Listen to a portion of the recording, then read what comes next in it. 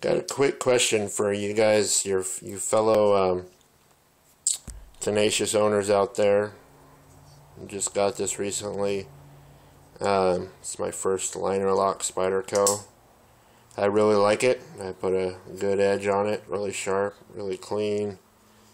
I like the good positive click that it has when you open it. But the question I have is, the liner lock here is really stiff. I mean, I can do it by one hand. You know, I've got fairly big, reasonably strong hands, but it just seems really hard to push that over. You know, and I'm always trying to do it by one hand and flip it.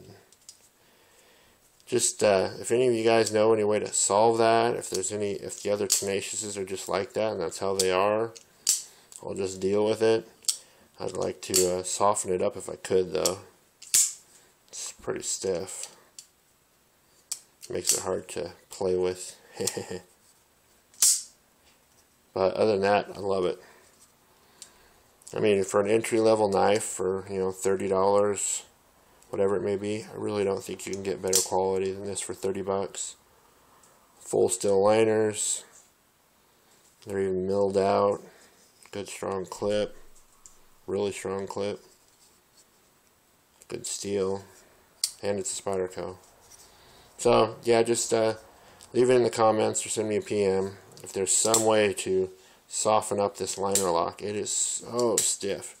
It just kills my thumb. So, let me know. Thanks, guys. Have a good night.